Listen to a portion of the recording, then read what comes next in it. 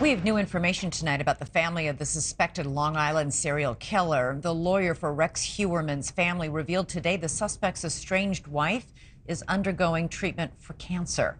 Her insurance is about to run out because the policy is in Heuermann's name, and he is behind bars after being arrested for the murders of 3 women and possibly a 4th. This, as we learn, a surprising person has reached out to help the family. Joining us now, live on Long Island with more, is NewsNation national correspondent Sloane Glass. Hey, Sloane.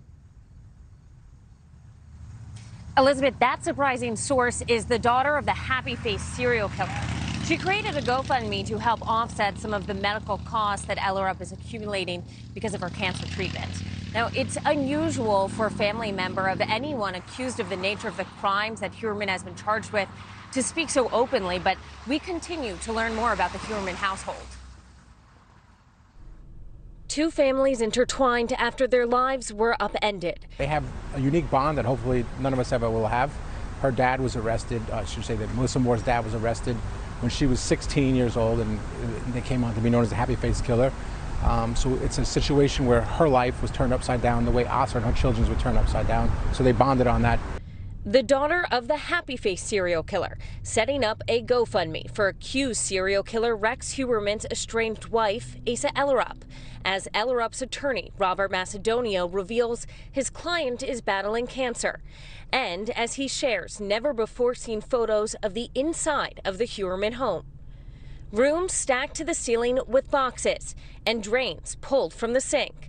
Ellerup says this is how investigators left the family home after their nearly 2-week search, leaving her and her 2 adult children without a bed to sleep in. The family attorneys announcing the plan to file a legal claim. This precautionary take to file the claim, is it because you guys are preparing to file a suit? We're still sorting through what claims they may or may not have and what damages have been done and where her rights may need to be protected. Longtime attorney John Ray, who represents the families of 2 other victims found on Long Island, had this to say.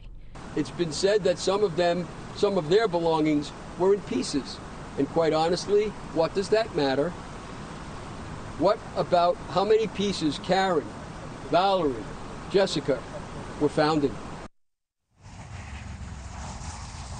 Asa Ellerup's legal team says that she has not been contacted by law enforcement. They've not heard from anyone in law enforcement since her husband was arrested.